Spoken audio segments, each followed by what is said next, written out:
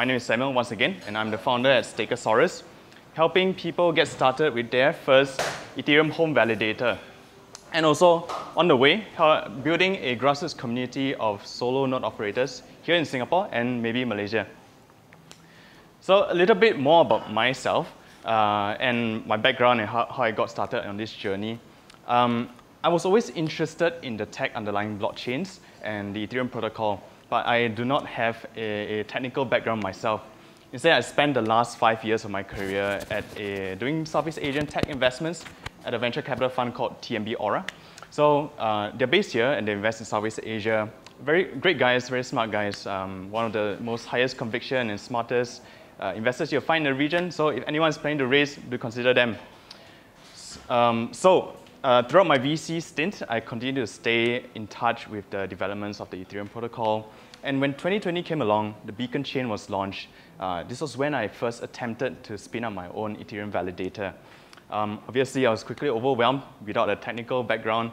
And I found that the resources that were available online were catered more towards power users with technical backgrounds. And I shelved the plan, continued studying, acquiring knowledge in my free time. Then in 2021, I managed to spin out a testnet node. But I wasn't yet confident to put my own assets into my setup and trusting my own skill sets. I was paranoid, and rightly so, because I hadn't yet understood the concepts behind what I was doing. So once again, I shelved the plan, explored the world of DeFi instead. Then in 2022, when everything started blowing up, centralized exchanges, centralized staking platforms, there were smart contract exploits every week. At this point, I was like, if I need to put my assets to work and still be able to sleep soundly at night, there's no other way other than to run my own validator. So I set out with determination to learn all of the aspects enough to be confident to put my assets into my validator. And in April 2022, I managed to get it to launch, together with a friend who just wanted to learn the ropes as well. And after that, people started asking me to set up for them and run it for them as well.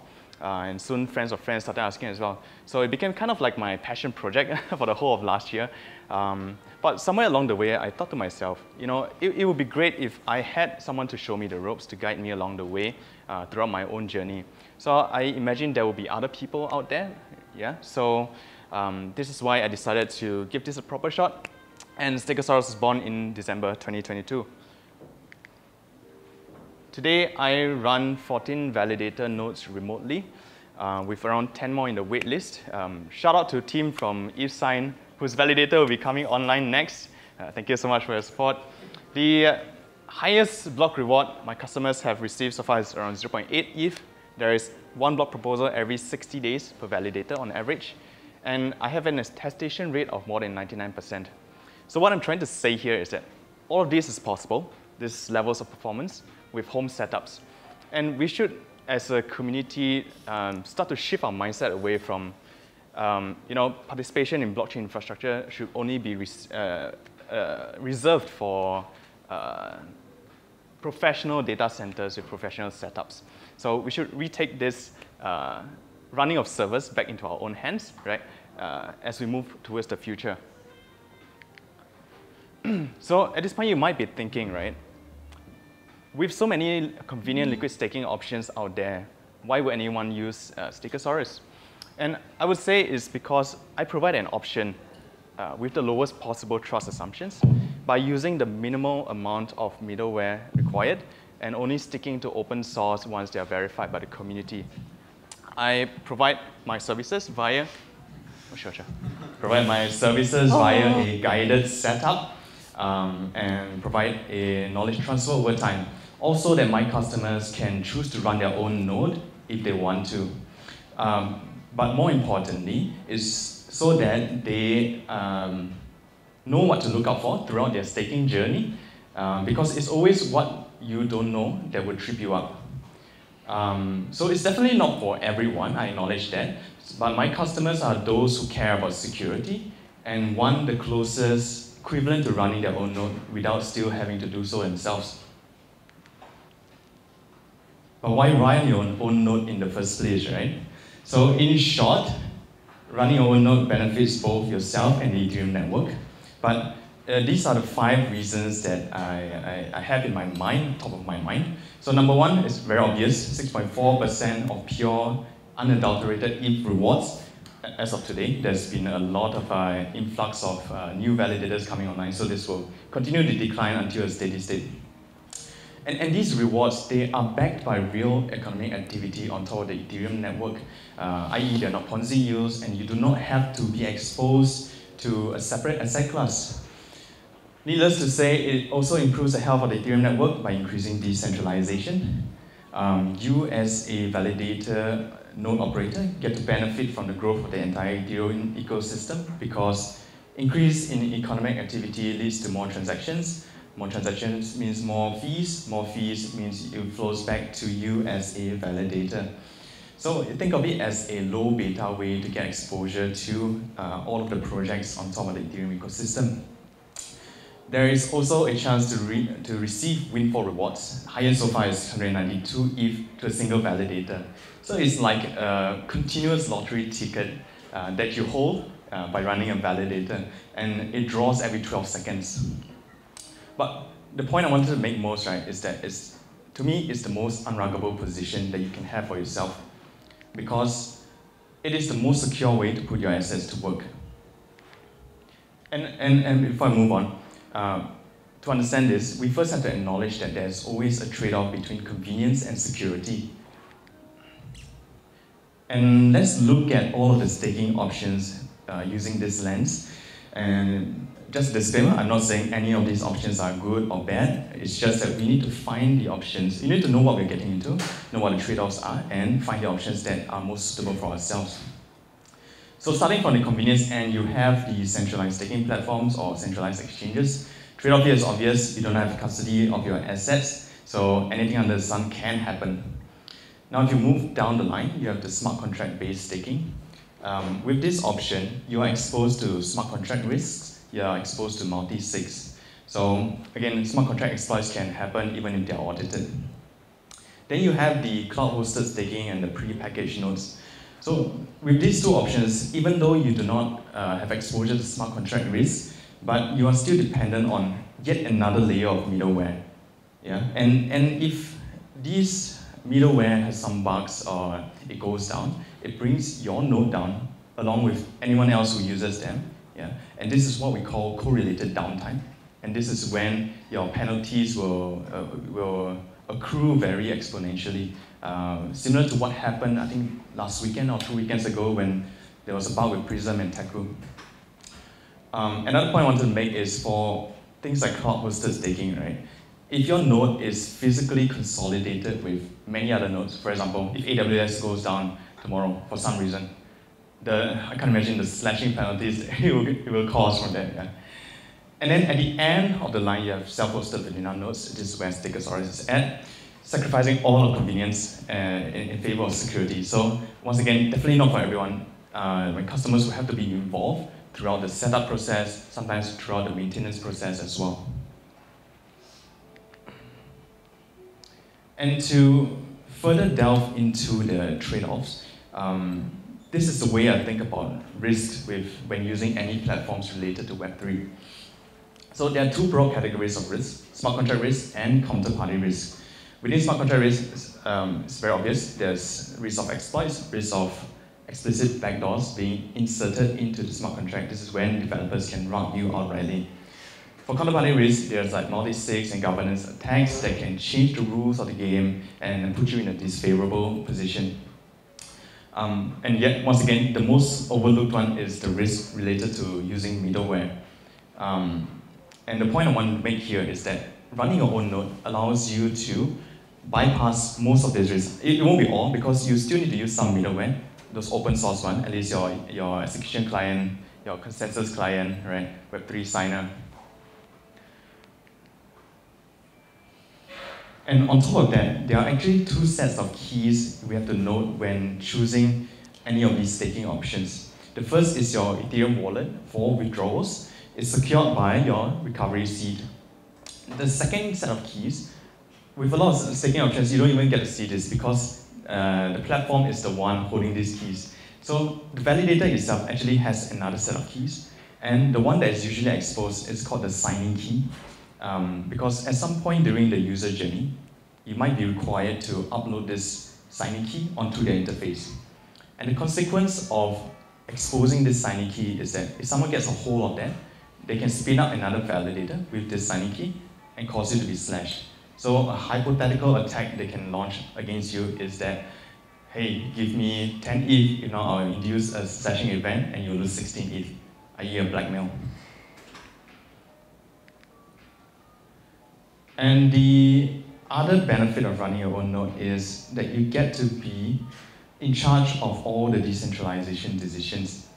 So the goal of all these decisions, right, is to ultimately help you to minimize what we once again call correlated downtime.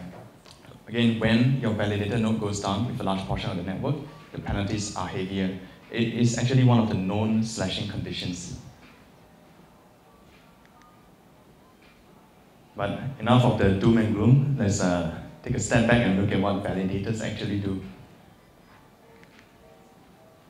So to understand how it works under the hood, let's look at the value chain of Ethereum transactions. Starting from the top of the chain, you have the users who, by interacting with applications on top of the Ethereum network, will submit transactions. These transactions get held in a staging area called the mempool until it is built into a block, either directly by the network or through block builders.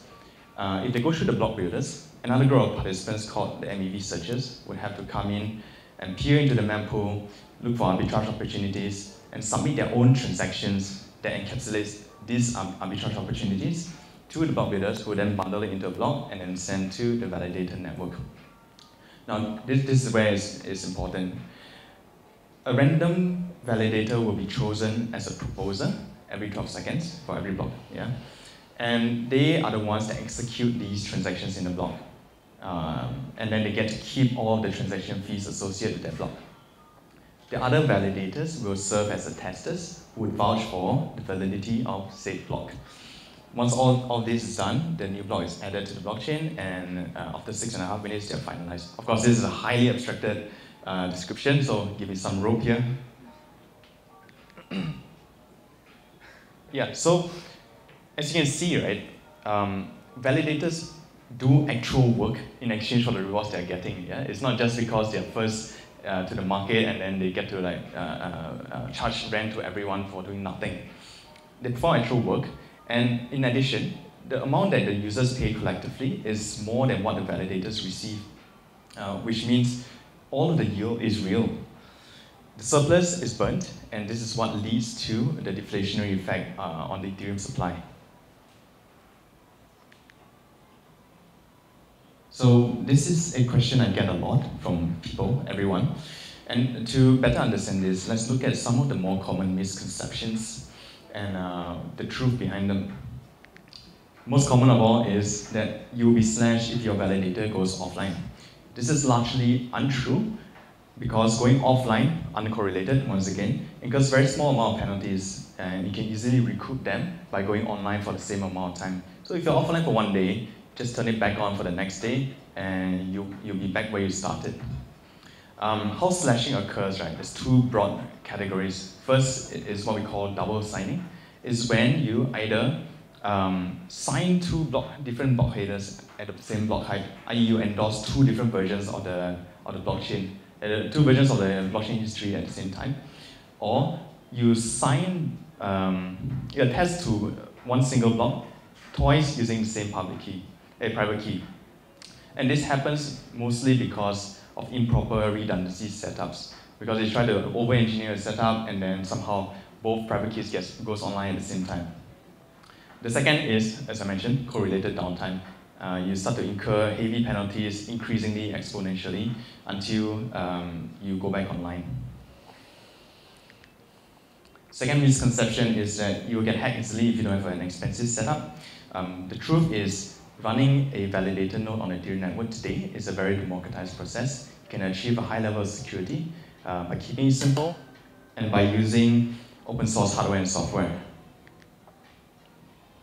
And the last one is that you need to be a good programmer to run a validator node Also not true. It's more like DevOps, if you guys know what that is, than programming. You don't need complex code logic, but you do need to know what you're doing. Mistakes can be costly, and you can think of it as using like a series of software without the GUI. So then what is the actual skill sets required, right? I would say these 4 components summarizes around 80% of what you need. The first is you need to understand how blockchain works on a basic technical level, how your validator works under the hood, what causes slashing and penalties, the most important part, and you need to keep up with the latest developments related to staking. You also need to know how to secure devices and assets, site hygiene, best practices, how to implement firewalls, brute force protection, access controls.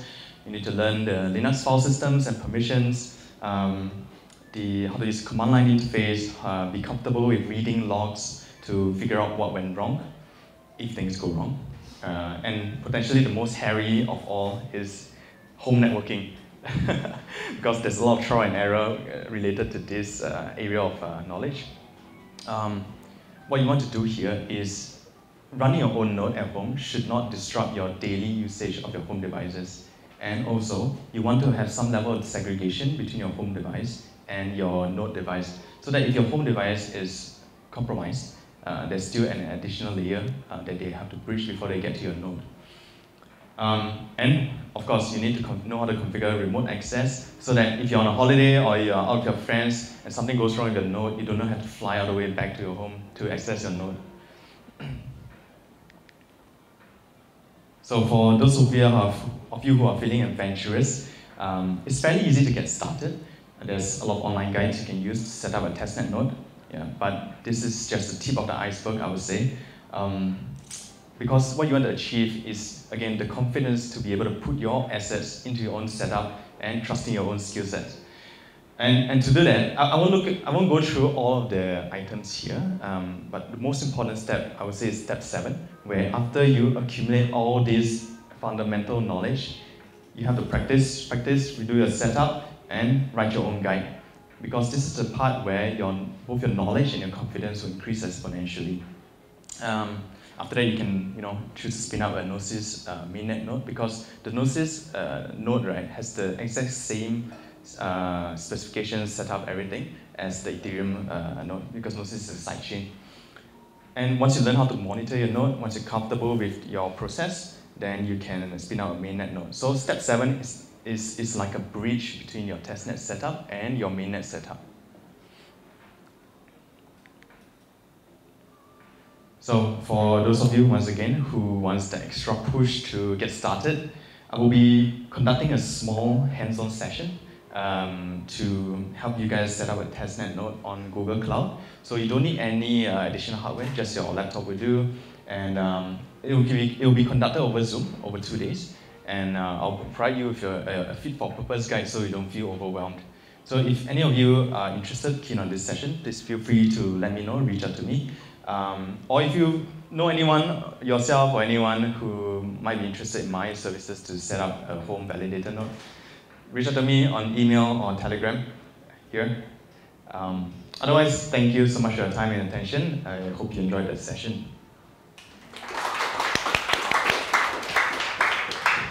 Thank you so much, Sam. Thank you. It was very, very enlightening. Thank you. Also, I was very convinced by the unruggable bit. Yeah. So, does anybody have any questions for Sam before we move on? Anybody? Can I? Yeah. So what's your take on Eigen Layer? Does it help? Yeah, so the question was, what's my take on Eigen Layer and does it help?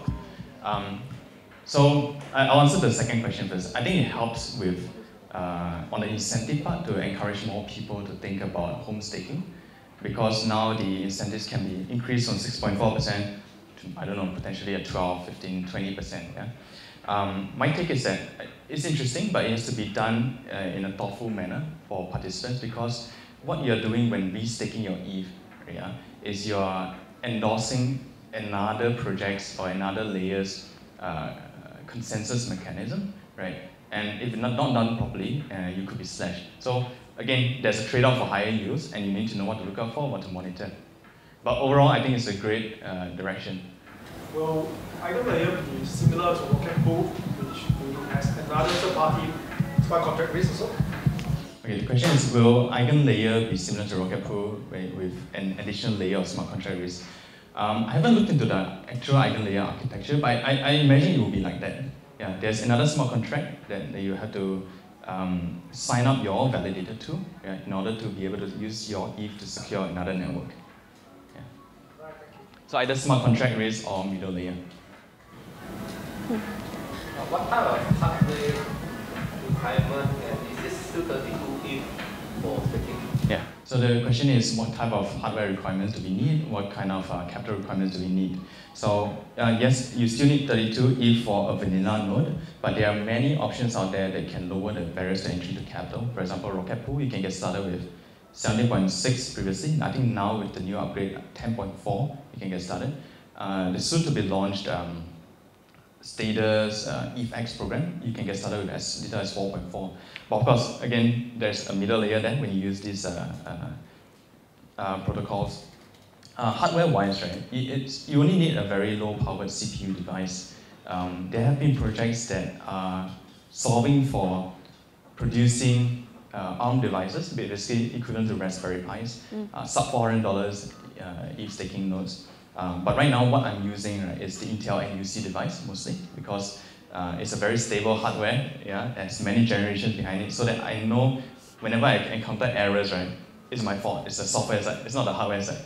If you use like things like Orange Pi or like Rock 5D, right, potentially it's a hardware fault and you don't know about it. Yeah. So all in, I think your hardware cost will be like 1,200 to 1,500. Do you also provide any advice on redundancy at the human level? Let's say you're no longer around and is the family able to recover it? So the question is, do I provide redundancy advice on the human level on top of the machine level? Yeah. So what I do for my customers is, as part of my guided process and my knowledge transfer process, what I do is I teach them how to exit their validators in the event that I die in a car crash the next day. Yeah. so you can exit your validator at any time, as long as you have your signing key. Sorry, one more question. Do you have any issue with your ISP for running? Yes, there's a lot of issues with ISPs, and this is the most time-consuming part, because every ISP has its different quirks. And there are a lot of settings that they do on the back end that is not visible to us on the front end, unless we call them. And it's a pain to reach them. You gotta wait, and then they call you whenever they want. Yeah, so a lot of times we are forced to do like brute force try and error until we get it right. Yeah. So this is a major hurdle to solve actually. Have you tried VPNs? VPNs, is it? I find that I haven't found a good requirement for using VPNs yet. But what are you thinking of? Some of your ISP programs. How does that work? So you have a connection that you can control that is not under the management of the ISP, and you tunnel through another device that has more the connection. Interesting. Let's catch up with this. Go ahead. How many hours of work do you think it takes to do solo staking? To get started from 0 to 1? This is just for the crowd later on, they ask questions. Wow. I mean, without my technical background, it took me like, of course I didn't do it full time, right? It took me from 2020 to 2022. But if you do it every day, you learn, maybe like, within like 3 months, you can be confident enough. Yeah, but of course, it's a continuous learning journey because there are new tools every day, and security is not a static setup. Yeah, it always evolves, and then you have to evolve together with it.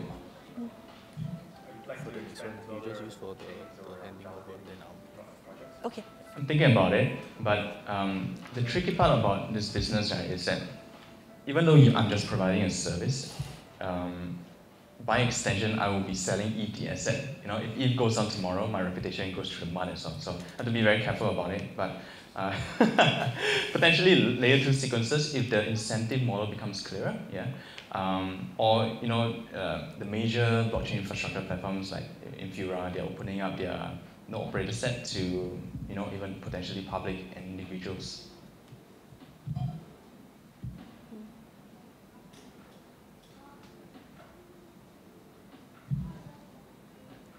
Okay, is that all for the questions? Okay, thank you so much. If you have anything, just give me a round of applause first. Thank you. Thank you so much. Yes. Okay. Okay, so we'll move on next to Paul from Everlasting. He brought us our pizzas, so can we give him a very warm welcome? Thank you. Here you go. Yeah, thanks for coming along, everyone. And as I said, we've kind of started Everlasting. We are based in New Zealand. Luke's my co-founder over there as well. And we are also expanding into Singapore. So that was part of the reason for this trip. And also, yeah, a nice way to meet a lot of you for the first time. And yeah, thank you to Karen and the organizers for inviting us along.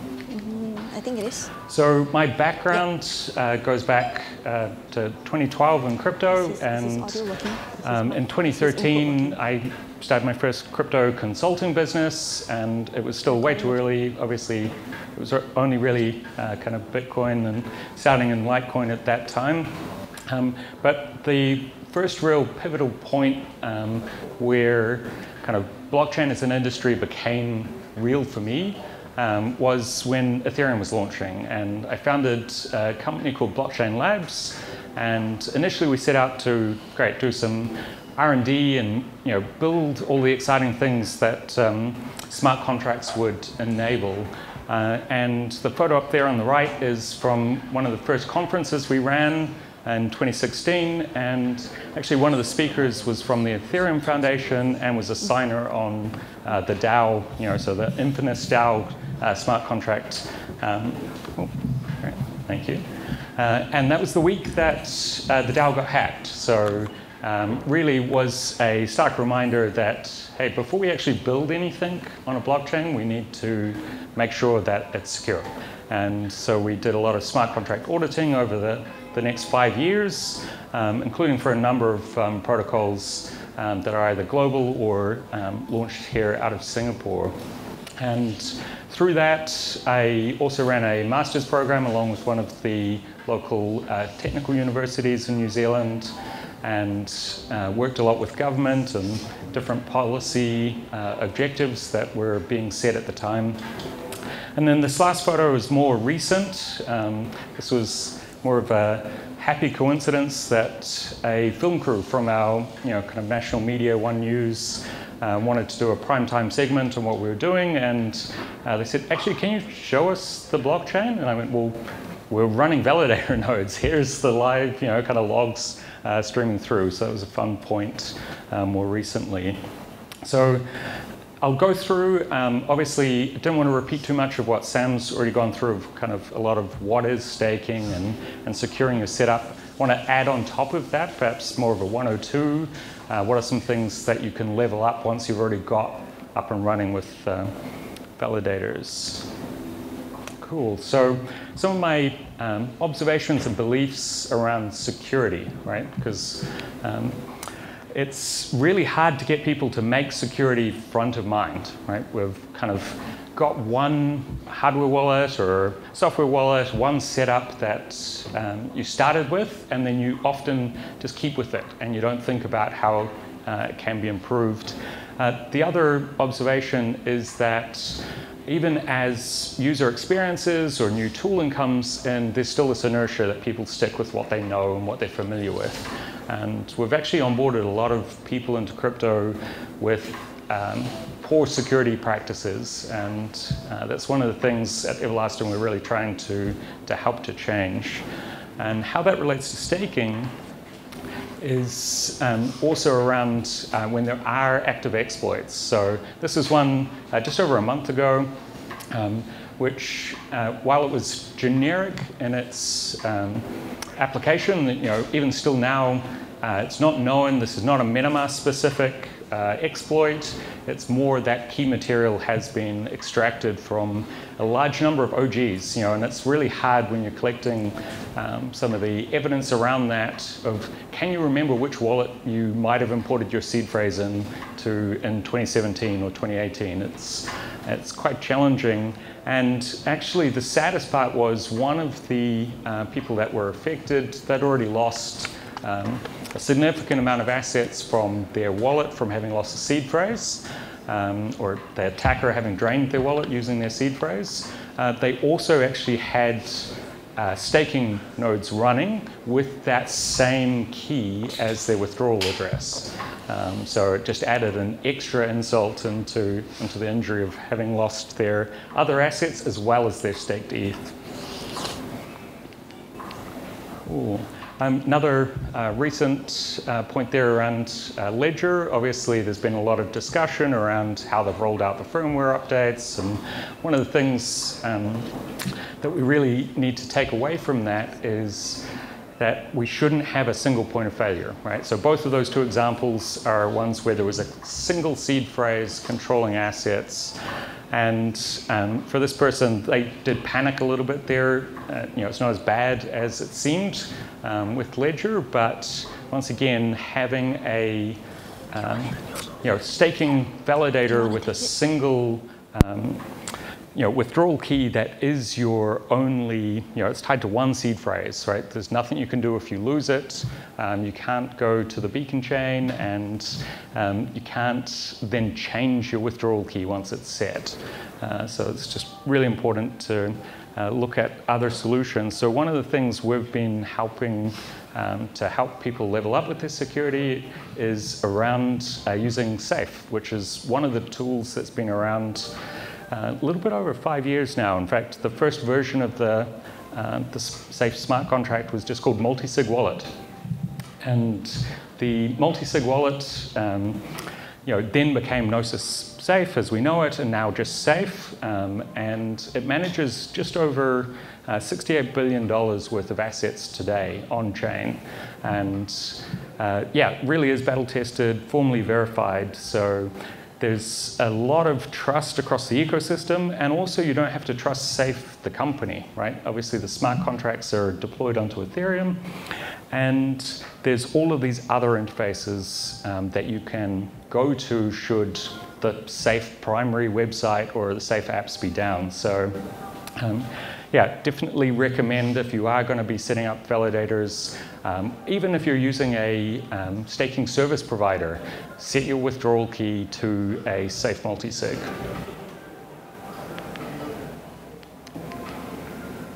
Cool. So one of the questions we often get asked is like, hey, come on, multi-sigs, they're a bit old, they're clunky, surely MPC is so much better, right? Coinbase have launched their Coinbase Cloud. There's obviously Fireblocks and a lot of other providers now that are really pitching this message that, hey, MPC, come onto our platform. Let us help you to secure your keys so you can sleep easily at night. But it's not actually one or the other. You can have both. So I'd recommend actually combining the two, right? You can have a multi-sig where some of the keys are going to be hardware wallets. Some of the keys are going to be software wallets. Some can, if you opt in, be with a provider, right? So Ledger kind of didn't roll it out very well, but I think we'll see a larger number of solutions coming through that really create this hybrid custody and mean that any particular failure of a hardware wallet or a software wallet isn't going to result in the absolute loss of your assets. Cool. So then this next stage, as we kind of go further into staking, there's a few other observations. I was also, like Sam, running validator nodes on the beacon chain, and starting to see the evolution of tech. And one of the things that was promised from around 2022 was that we'd get distributed validators. I thought, okay, great, I'll check back in like 2024, right? This isn't going to be something we're going to see straight away. It's going to take a long time to bring something like that to market. But actually, it really is here today, and there's two main DVT stacks. One's SSV and the other one's OBOL, and they're pretty battle tested already. So, and it's not adding necessarily another middleware layer or another set of risk. It's more at the redundancy and making sure that the way that you build your redundancy into your staking setup is as resilient as it can be to ISP failures or hardware failures and the like. So my belief is that this highly resilient kind of staking infrastructure is going to be really a commodity. It's going to be the dominant type of staking into the future. So obviously, current levels of staking, we've seen centralized validator services being the most dominant, always featuring the kind of top 5 in terms of value of staked ETH. And I think within the next 2 years, we'll see that erode quite a lot. Cool. So another tweet here, and this is another friend of mine who has been similarly running home validator nodes for a bit over 2 years, and had his first kind of catastrophic hardware failure, and took him 2 weeks to really recover and work through and get it all back online. And it is something that we are seeing. It's not to scare anyone off. Like, he didn't lose massive amounts of ETH or rewards from that. It was only a 2-week period, but it's something that we'd like to see less of, right? And if only there was a tech that could give that, that resiliency, and that is DVT.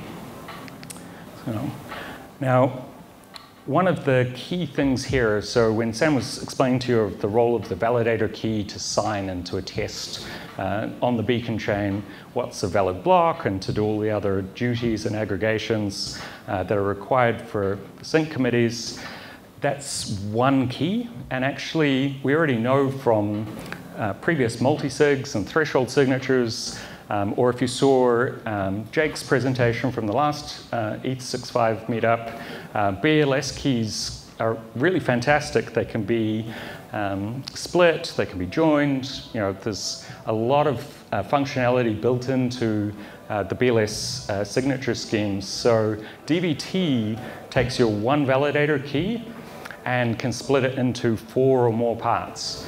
And where that gets really interesting is then you have a threshold. So in this case, where it's split into 4 parts, you only need 3 of those 4 parts to produce the valid signature that you're going to submit to the beacon chain. And it's not limited to that. You can then go up to 3 of 5, 5 of 7, and as long as there's a threshold of signatures of your nodes that are able to attest or online, then you're continuing to run and you're getting that greater than 99% uptime, regardless of hardware failures or ISP issues.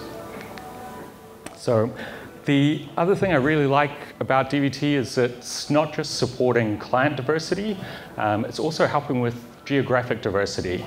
And I think that's really important, especially as regulations are still in flux. Different geographies are trying to work out how to manage staking operations that might be domiciled in their country today.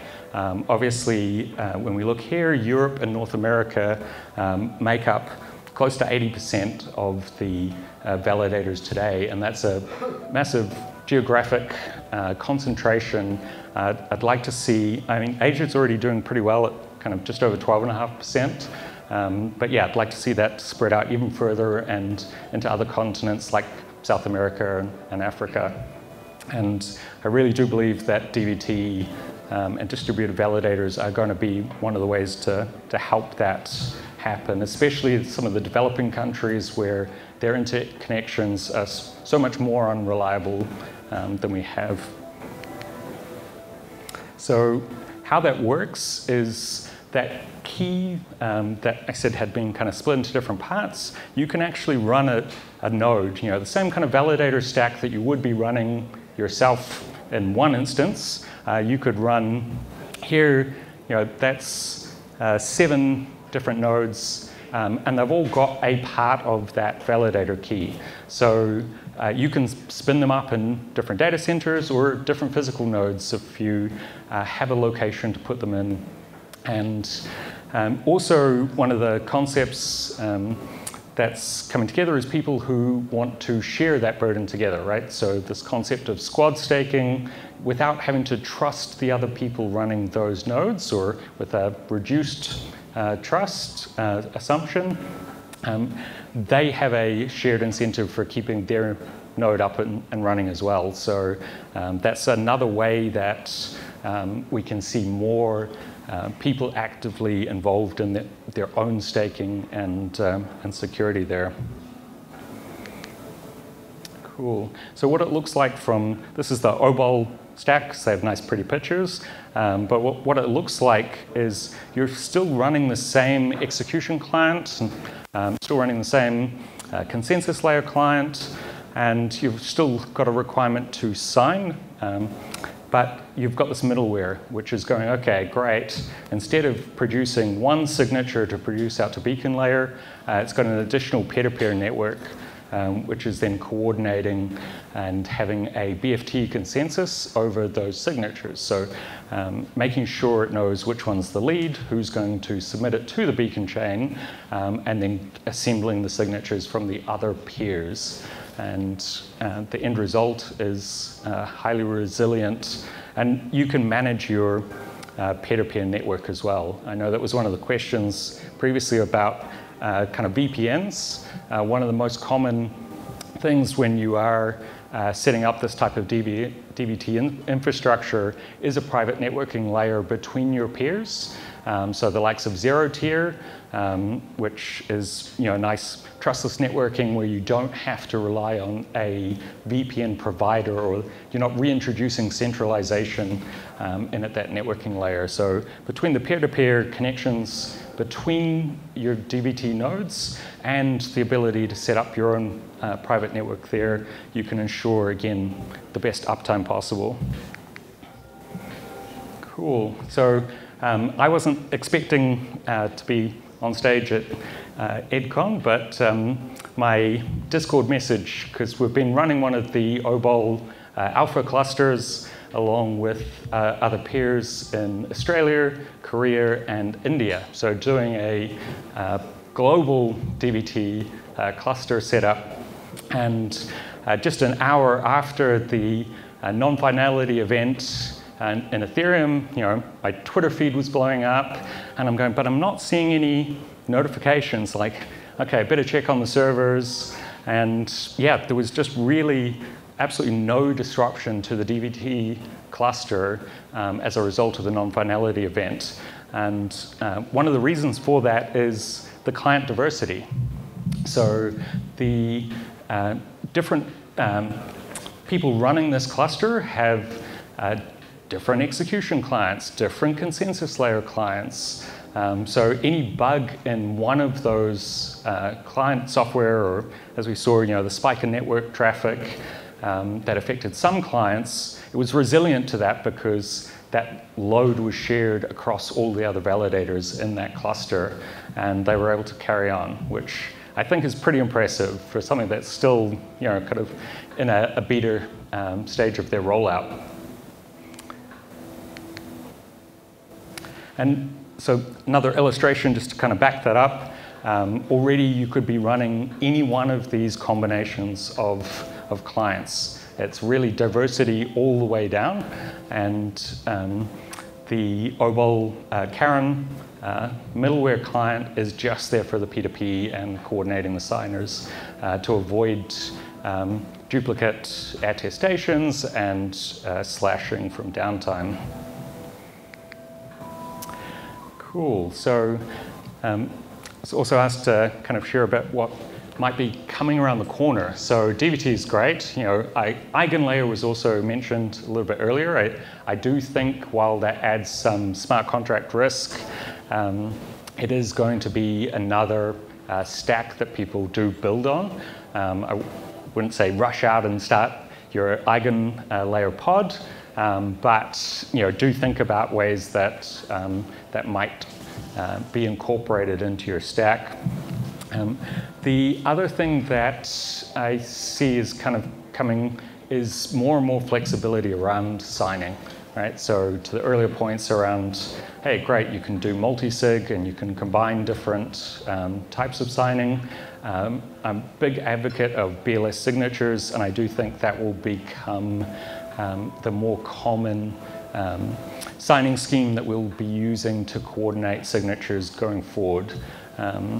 And that will change not just user experiences, but also the efficiency on chain. And yeah, definitely think that we'll see a lot more diversity in ways that that gets combined. And yeah, pretty excited about that. Can't remember my third point there, but that's okay. I'm sure it'll come up in the questions. Cool, so just one slide there around what we're doing at Everlasting and how we're different to perhaps some other staking companies. But like Sam, we are helping clients with the kind of knowledge and understanding of how they can get into staking and have the security and the multi-sig set up around it. And then we will also run validator clusters either entirely for a client or in a hybrid manner. So say you do have your own hardware that you're running to validate, we can split those keys and you might run 2 validators, we might run 3. And I think that hybrid form of staking is going to be really powerful for people. I was talking earlier with the guy from Blockdame, and like even staking service providers that have built up all this infrastructure and security and expertise can benefit from incorporating distributed validator technology so that they might not earn the same amount of fees that they were charging if they're fully running validators for you, but I think they'll still have a role to play in this future kind of more hybrid mode of staking. Cool. All right, any questions? Can I just check, is there any limitations to multiple signing time latency? Yeah, latency does get to become an issue over about 700 milliseconds. But for a lot of, at least data centers, you can be different parts of the world and be under 300 milliseconds. And of course, if it's geographically, say just across Asia, you can be under 200 milliseconds quite easily, even with home ISP connections. So the Alpha cluster that I mentioned earlier, that's on a home broadband connection in each of those 4 countries. And there's just no issues there in terms of the latency in order to aggregate the signatures and then submit them. And obviously Epoch being kind of 6 minutes, and each of the duties within that needing to be within the boundaries of the duties, it's still plenty of buffer there. So I do think as the peer-to-peer protocols continue to get made further optimized, it'll become even less of an issue, and you could have potentially a second latency between some of the peers and not be affected by it. How about does it affect the MEV optimization, or who does choose the relay for such multi-signature proposals? Yeah, so it is still compatible with MEV Boost, and you can choose a block builder, and it can actually be different block builders on different nodes. I think it's more efficient if you do say, hey, let's all use one common setup, but because the duties are assigned between the active peers on the DBT cluster, it's whichever one is having the responsibility to lead in that epoch is the one that will work with the MEV bundling. Will it be any different when DPS comes along?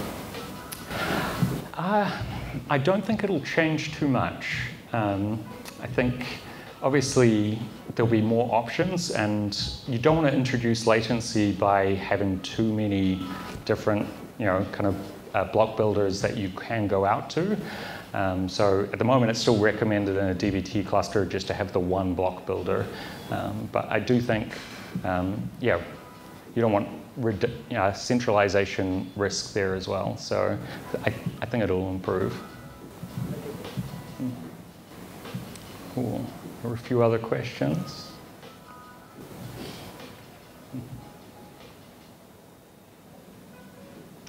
All right. I actually have one for you. Cool, thank you. Well, just to ask, right, you've given us a very comprehensive overview of what Everlasting does. What is one point or one fact, right, that you would like everybody to take away with them at the end of this evening? Yeah, I mean, the main thing does come back to security. Don't trust any single seed phase with all your assets. If everyone goes home and just actually reassesses their kind of security setup, and perhaps if you haven't used a multi-sig, it's also not scary. And it's one of those things that you can progressively get confident using. And yeah, if you do need help setting it up, we're always here, and get in touch. We can guide you through that process as well. Cool. Thank you so much, Paul. Thank you. Okay. Thank you. A round of applause. Thank you so much. Yeah, so there's trillions in Ethereum now, but when it started, it was all about how do we decentralize the internet? And that was about decentralizing Uber when they raised money. How do we decentralize Airbnb? And all of these apps were not going to be deployed on central servers. They were going to be on this new cloud decentralized world computer, which is actually what Ethereum used to be called. So if we fast forward now, the internet is still pretty centralized, and we have some pretty big technologies shifting how humanity is going to operate in the next couple of years. And so if you log into Twitter, this is kind of what I see when I open my Twitter account. But you see a lot of like fear and things hidden in society. They're saying AGI is going to cause tremendous societal instability, probably 100x what Silicon Valley managed to do with Facebook in 10 years. And then you have, banks collapsing in the West, and then crypto is supposed to be the solution. We're saying everyone should buy ETH and stake it, or buy and hold Bitcoin. But what happens when that reality comes true? And so far, all we've seen is FTX and the mainstream society. They look at crypto and they see Bored Ape Yacht Club and the degens. So what we're trying to do with Earth Ether is kind of create something a little bit more regenerative for society. That's about how do we create a more sustainable incentive system for the internet, which is really what Ethereum started as, is like creating this new system. So we've boiled it down to a pretty simple protocol. It's as simple as staking your ETH for the Earth. And so it's a liquid Ethereum staking protocol. And I believe that one of the biggest things holding back Ethereum and crypto is not being able to solve societal problems. If you look at kind of the peak of the bull run here, it was about $10 trillion. We're talking about billions, multiple billions of dollars being allocated to miners and now staking validators. So if you're participating in Ethereum staking with your home validators, you're actually securing this and you're earning part of this billions of dollars that's being paid out. But that's kind of not really doing much for society. So if it does want to go to a $100 trillion asset class and have a 10x in Bitcoin and go to 100,000 or $1 million Bitcoin, we need to start asking, what is this doing for society? Is it actually going to destabilize everything, or is it going to actually regenerate the planet?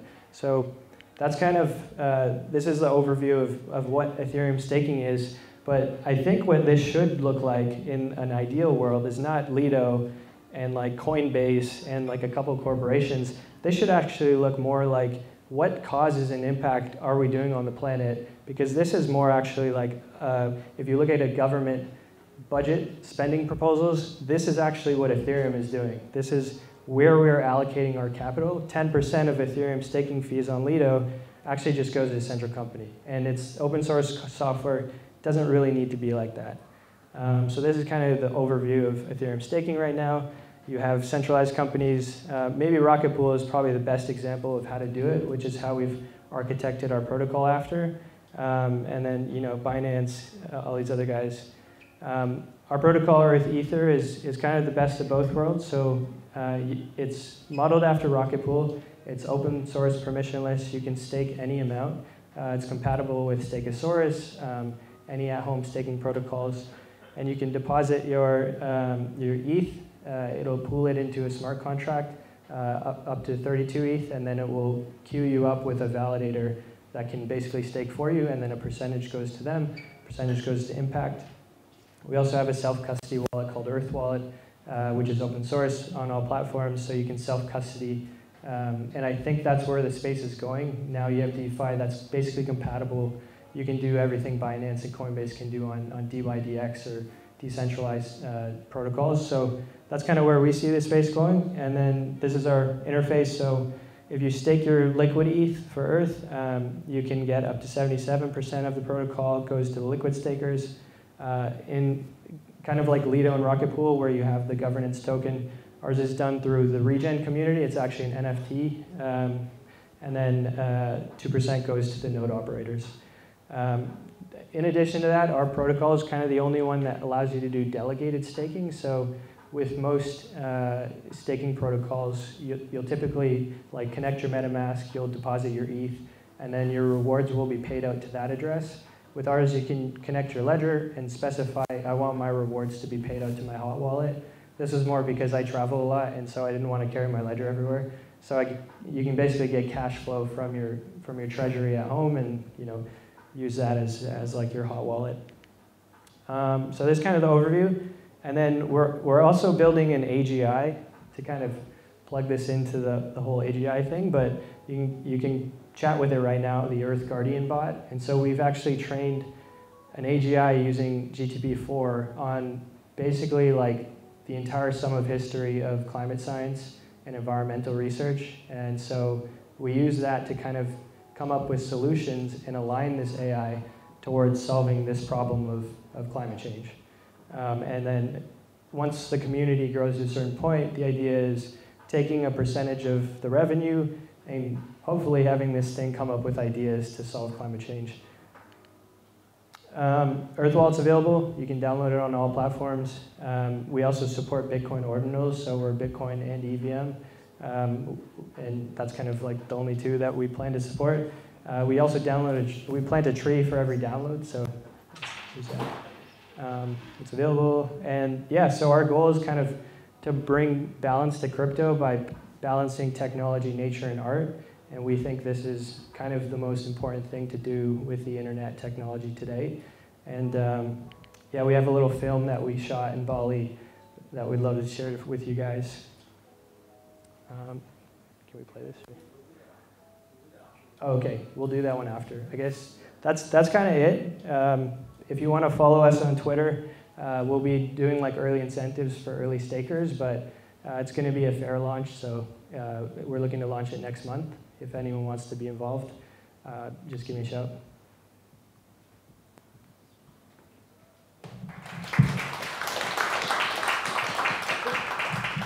Okay, before we move on, any questions for Sukh? What is the biggest impact you've had so far working on this project?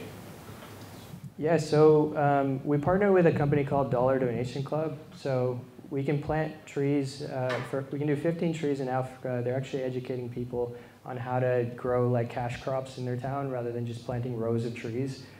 So we were able to do 20,000 trees with them so far. They can also do 3 pounds of ocean plastic for $1. So we managed to get some pretty good partnerships on how we can be deploying efficiently. But I'm actually pretty bullish on this AGI coming up with some good ideas. As I'm sure you've all interfaced with ChatGPT. This thing is pretty remarkable.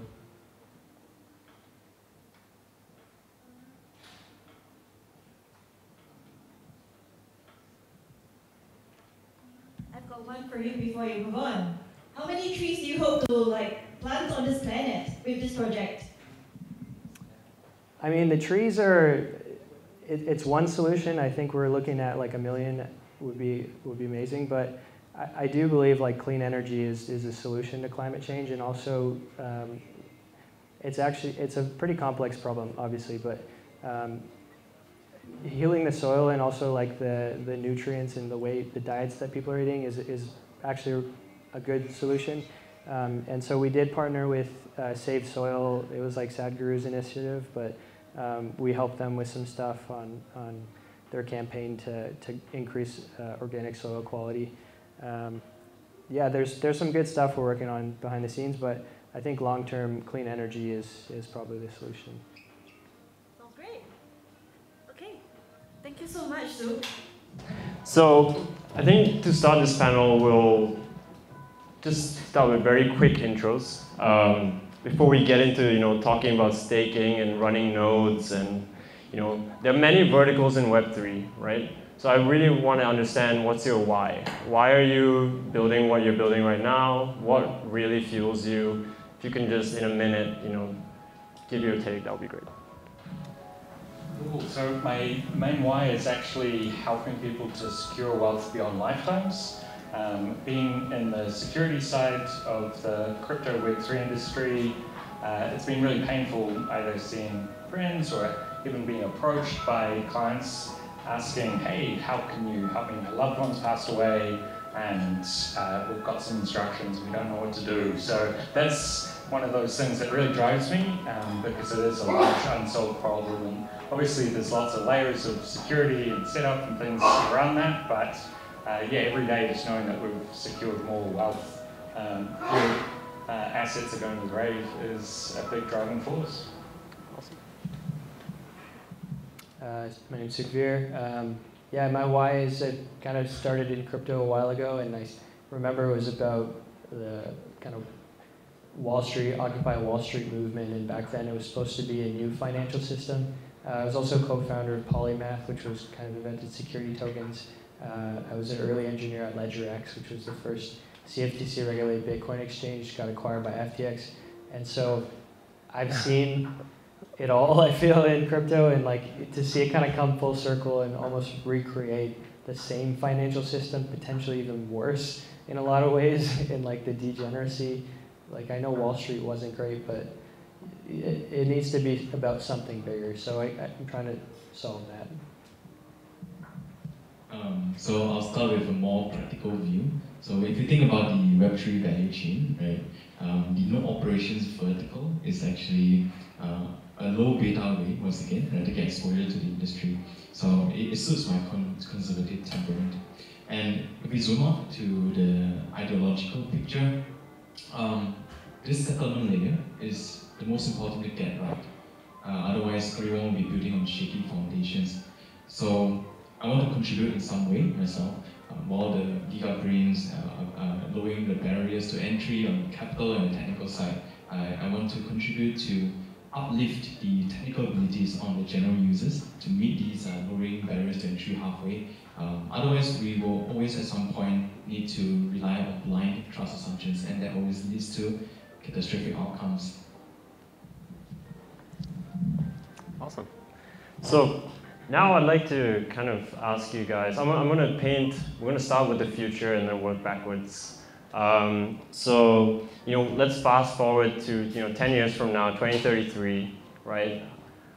In layman terms, and from, the way you guys are thinking about, what you're building, the things you're working on, and how you kind of see the future to be, could you kind of, put it out there for the audience as to, what the staking ecosystem and what the node ecosystem would look like, and preferably in a relatable way to people who maybe don't even understand it, right? Like what is the potential of this? I think that would be interesting. So maybe we could start with Samuel. Maybe you could talk a little bit about hardware of the future, or the fidelity of how these things could be. Yeah. Sure. Maybe I'll talk about hardware of the future for node staking, and also a general mindset shift from users where I foresee they will start to care more about running their own service. Because in the Web2 world, no one wants to run their own service. But in the Web3 world, I foresee this to change a little bit. So first, on the hardware side, I think staking hardware will continue to become smaller, more low-powered, cheaper, and more accessible to individuals. There are already several projects that are running, hobbies who are creating like Raspberry Pi node staking software. You know, there might be even a possibility where you go to Singh Square and those people selling computers, right, or brands of the shop selling you dedicated and aesthetically pleasing node hardware as blockchain nodes become more prevalent. But I want to add that, you know, I think wallets have a very big part to play to drive mass adoption as well, because I imagine in a future world, a close integration between wallets and nodes will allow users to manage, configure, troubleshoot nodes using their mobile apps while still maintaining the level of trustlessness. Yeah. So from a philosophical point, because of all these conveniences that are built in a trustless manner, more people will find it more appealing to run their own node hardware. And also incentives becomes clearer and more diverse, with major players like Lido and Pura opening up their node operator sets to communities, to individuals. But I think maybe as an interim step, you'll see more people like me as community node operators start to appear and emerge first, and before it goes to the general public. Yep. So I have a slightly different question for you, Sukh. It would be great if you could talk about the same, but for wallets. Sure. Yeah, I see wallets as the future. The whole point in crypto is to own your keys. So this whole like centralized model was only necessary because we couldn't put the order books on chain, and because you need to kind of do fast settlement and bridge assets across networks. These are now possible mostly through layer 0, and there's other kind of bridging protocols. The options exchanges you can do, DYDX, there's layer 2 networks for all that. So the user experience of all that's kind of gone. I think everyone will own their keys, and then that contributes to kind of everyone being able to vote on where their staking capital goes. That kind of is going to enable us to bootstrap a new decentralized governance system on a scale that wasn't possible before. That's kind of where I see it going. And yeah, for you, Paul, if you could talk a little bit about key management, if you could talk a little bit about DBT and what that means, and preferably if you could also touch on what it means for the next billion users who don't even know about this, that would be great. Cool. So yeah, looking at 10 years from now, we will have seen people actually inherit validators from, say, their parents, right? And it'll be passed on without like withdrawing your ETH back out and then redepositing it or cashing out. I think as a productive asset, the mind shift is going to really change of this multi-generational kind of wealth approach. But at the same time, it won't just be for the already wealthy, right? We'll see, and part of the optimism that was there in early crypto movements was around banking the unbanked or giving people this egalitarian access to wealth, and still there's a large number of people locked out of even crypto, right? And we will see that shift, I think, more now that we can actually split that apart, make it into smaller pieces, and have people have a much lower barrier of entry to access that, and it will grow over time. And yeah, key management-wise, definitely to echo the earlier points around how broken our current wallet model is, right? You're kind of left with these two choices of somebody centralized manages your keys, or you take on that full burden yourself. And we're going to see a lot more hybrid solutions to that, and bringing that in a trustless fashion that doesn't have the centralization risk of relying too heavily on providers. Awesome, thanks. So kind of, we talked about the future a little bit. Now coming back to today, I think I want to work a little bit on what tools and what people need to be thinking about building so that we can get to this future that we just discussed about. So maybe we could start with you, Sam. I think in your first, in your presentation on setting up your home node, I think you had like 9 steps and like 4 different like intersections of like multidisciplinary things that you need to know about in order for you to be able to set up your node. Obviously, for the everyday person, that's going to be incredibly complicated.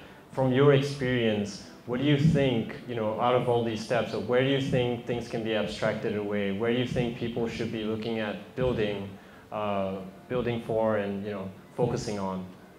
Yeah, so I think precisely because it's not a simple process to get laymen to become inducted to be a validator operator. So the number one thing I think we should put more effort to building is a sustainable education process to pass on the mantle of node operator to newcomers. How do you design an incentive structure that continuously encourages people to pass on quality knowledge to newcomers? I think that's one difficult problem. Between now and then, I think DVTs will have a very large role to play as well. And also, I think you asked for 3, right? I think the last one will be accessible and open source hardware. And of course, cheap hardware, it should become more accessible.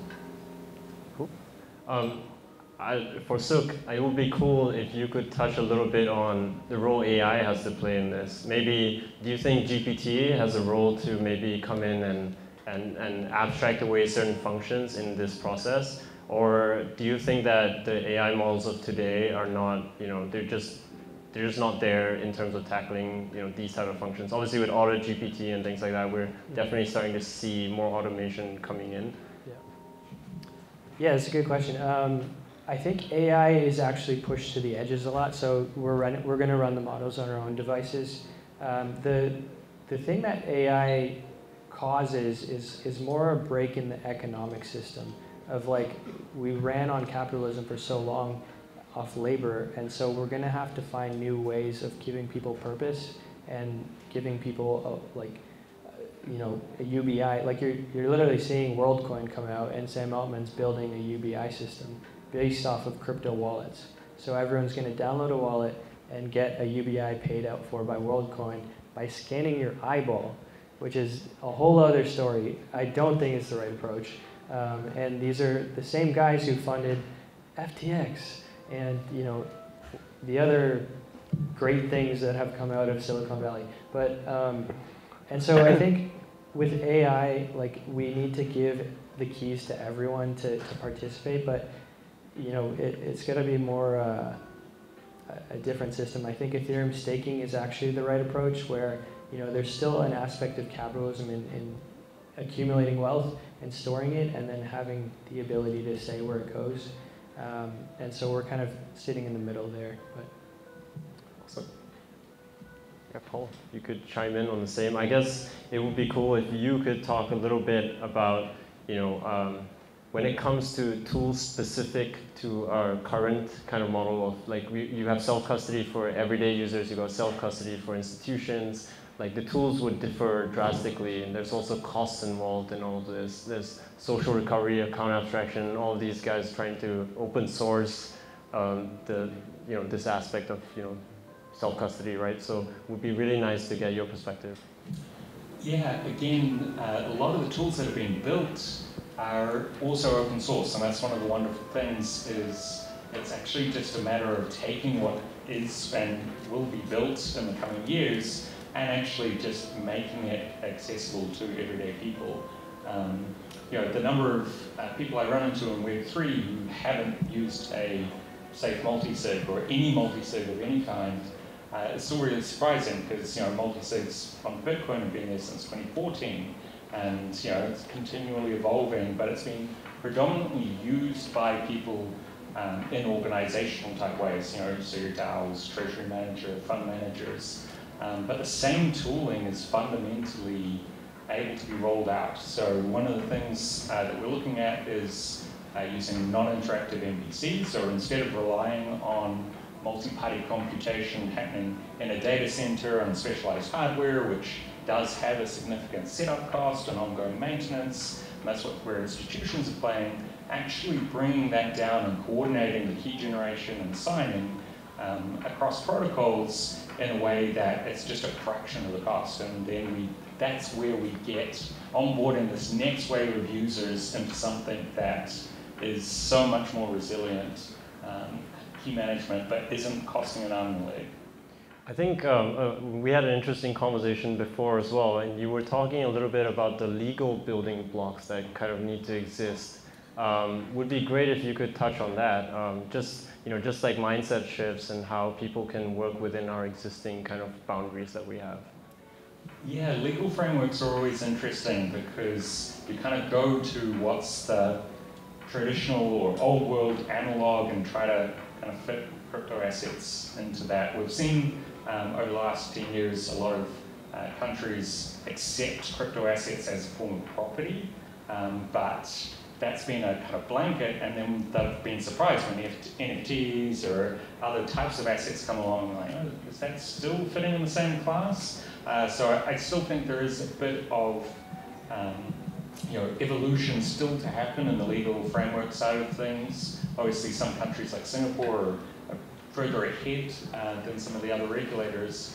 But the thing is that we need to actually make sure that it is in a legal structure. So if it's accepted that crypto assets, the asset themselves is the property, not the private key, then we can start to actually build in, okay, great, here's how the tech maps today, but also not locked in that if regulations change, you have to go rebuild the whole tech.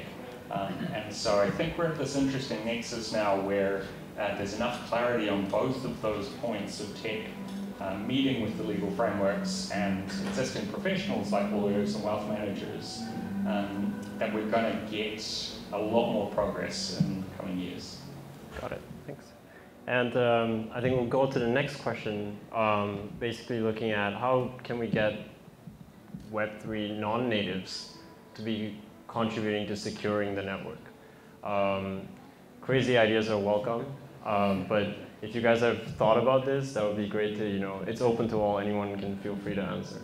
Yeah, I think in order to get non-Web3 natives to participate in proof of stake, I think we first have to sell them ETH the asset or any other staking assets for that matter, because they have to first be convinced that they want to hold ETH for the long term. And in order to do that, I think more use cases need to be built and real use cases. So aside from Ponzi use, right? So this is where my expertise ends, and I'll defer to the rest of you guys here about this future. But anyway, I think maybe back to my point, one way would be wallets will have a big part to play in this, where a close integration between wallets and node devices in a trustless way can enable ease of on the technical side for new users or laymen to spin up and configure their nodes. This, in combination with the lowering capital barriers to entry, eventually, even with DVTs, right, you can split the, fractionalize the stake of your validator and then share rewards amongst your cluster, your squad. Maybe you can stake with as little as 1 ETH in the future, who knows, right? Combining that with the ease of setting up and configuring your validators, I think that will be an appeal to get non-Web3 natives to participate in the staking network. I think the answer is art and getting artists involved. And so basically, what we're planning to launch after we go live, you can stake your ETH for as little as 0.1 ETH, and that will be for people who have Ethereum or finance people. But the majority of the world, there's a lot of artists out there. So we're trying to find ways that you could create art and mint an NFT and earn Earth tokens as well. And so you'd be earning a yield-bearing asset, and you'd automatically be participating in ETH. I think the concept of just holding ETH won't make sense in a few years when you can hold a liquid token that's generating yield off of it as well. Yeah, so definitely onboarding artists and making it easy. I think the problem with NFTs though is you don't want artists to be incentivized to like financialize it. It's like the wrong side of their brain. So they really want to do it for a purpose, and so I think that's where we're trying to tie in, bringing them to, maybe we'll bring them on hikes and do music studios in nature or something like that. Yeah, and kids really, so it's funny how often we come across people from all generational aspects of life, right? And quite often it might be a person at retirement age that has capital, but the kid actually wants to engage in it, right? And so you do see this multi-generational, well, let's collaborate, let's take granddad's capital and put it to work and then split it. And yeah, so I have seen that even pre-staking kind of evolution of families, really going, hey, let's adopt a new technology that is of interest to a new, upcoming generation, and through that, you actually are sharing that knowledge and doing that in a way that benefits the whole family unit, and that creates a legacy, which is obviously really important as well. So we're moving on to the final kind of segment. So this is around the idea of realigning incentives and how staking kind of plays a crucial role in that. I think we've seen that you can realign incentives around different things, Earth Wallet being an example. So we'd love to get separate kind of opinions on how we kind of see this moving around. So how do we think about the future of like how do we not make this a very niche thing? And how do we make this a common thing? How can societies kind of accept this? How can people get into creating these incentive mechanisms for everyone to kind of participate in? I think one common way to reach ETH holders and ETH stakers, right, is to burn some of the incentives that the ETH stakers receive. And we've seen this once with, I think, EIP 1.59, where the base fee for every transaction is burnt, right? So when it's burnt, the total supply goes down, which means the value gets distributed to everyone else who owns ETH.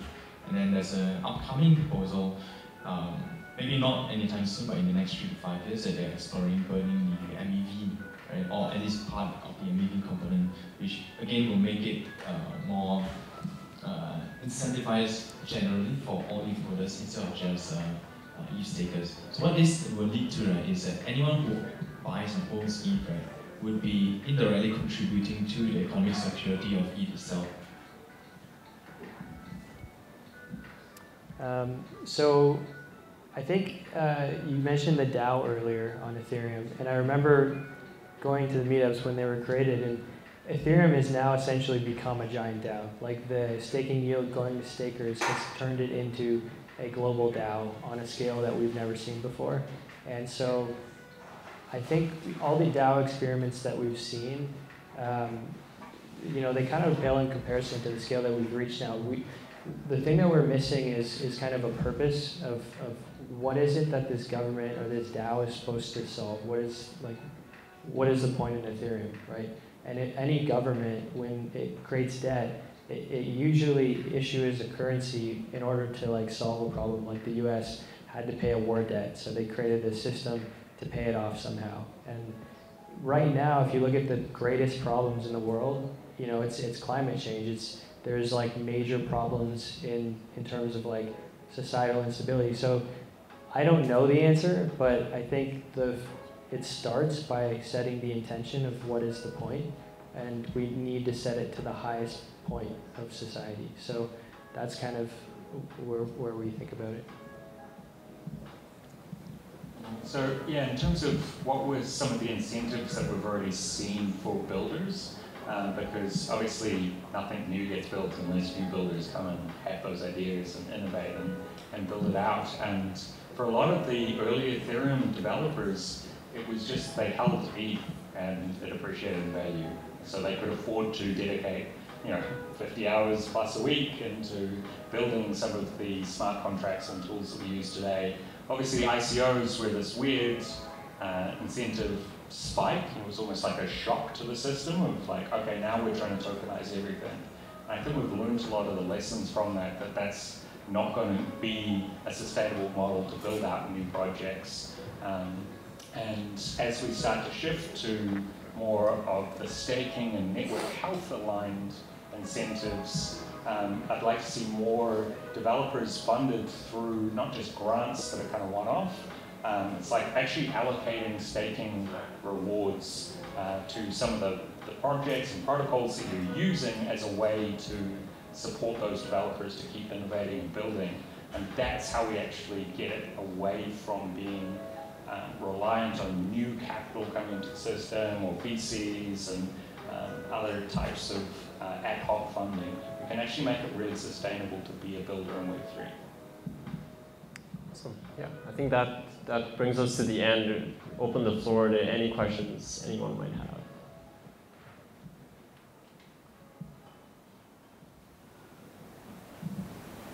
I got a question for each of you.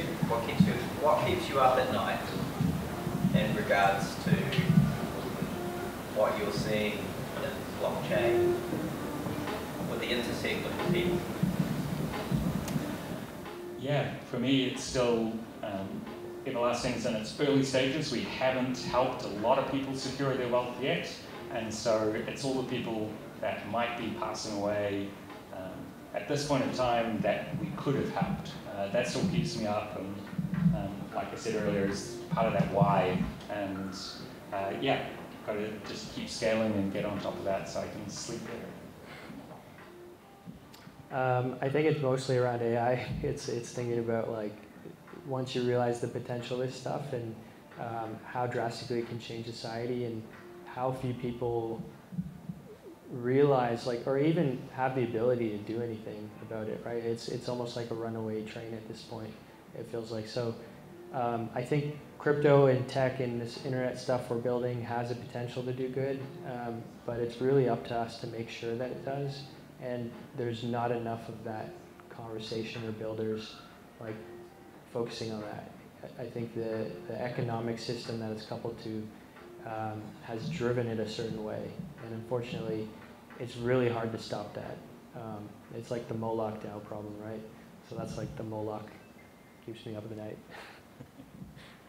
I think for me is once again spreading the message of self-sovereignty and maximizing decentralization on the settlement layer to more people, getting more individuals on board with running their own nodes, contributing to the economic security and decentralization in any way possible.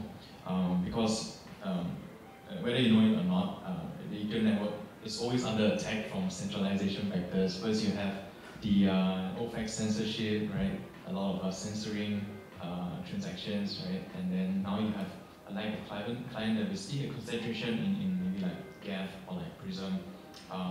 So when, and maybe it's partly driven by institutions being the ones mainly running these validator nodes. So when more people come on board, then they will naturally disperse the choices of these layers all across.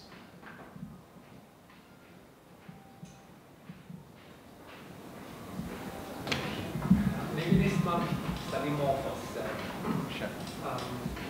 I guess the decentralization with self-sovereignty for nodes is quite well known, but probably one of the weakest link is RPC nodes, which have no incentive, and probably the more important to get more people running RPC nodes than staking on.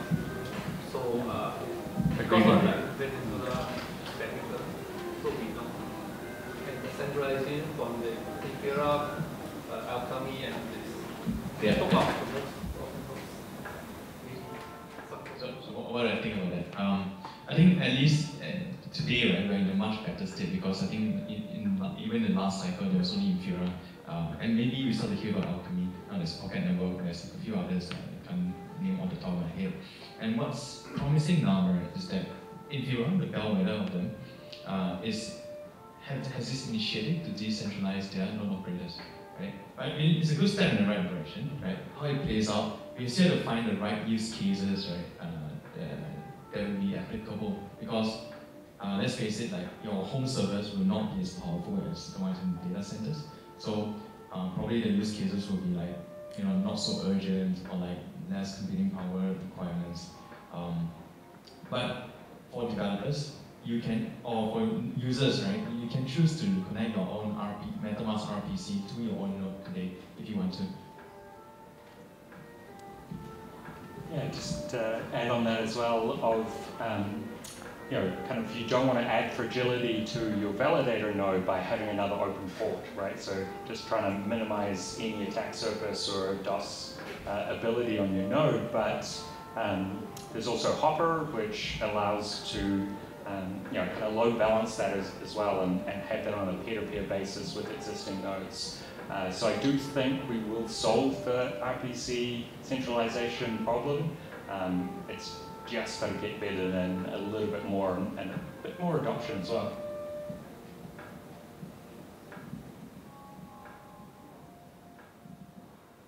Any more questions? I don't know. It was about your thing, but. Any more? No? Okay. Well, thank you so much for joining us today. Just want to take a moment to thank Sid for being such an excellent moderator. Yes, thank you. I'd like to thank Paul from Everlasting for sharing, how to stake more securely. Yeah, before the tech vectors, we need to take care of our setups better. Okay, so also want to say thank you to Sukh. You have given us a very inspiring vision of how we can, harness technology to build a sustainable future for everybody. Literally everybody gets a slice of the pie that's ahead of us. I think that's great. Okay, and Sam. Oh my God, you're giving us an unruggable solution. not unruggable. The most unruggable option. Most unruggable option. Okay. Still ruggable. Okay. Then you can share a bit more in your upcoming talks. Yeah. Okay. Thank you so much. So to thank also Maniala for hosting us, having us today. Yes. Thank you so much. And we hope to be back again at some point. Can we? We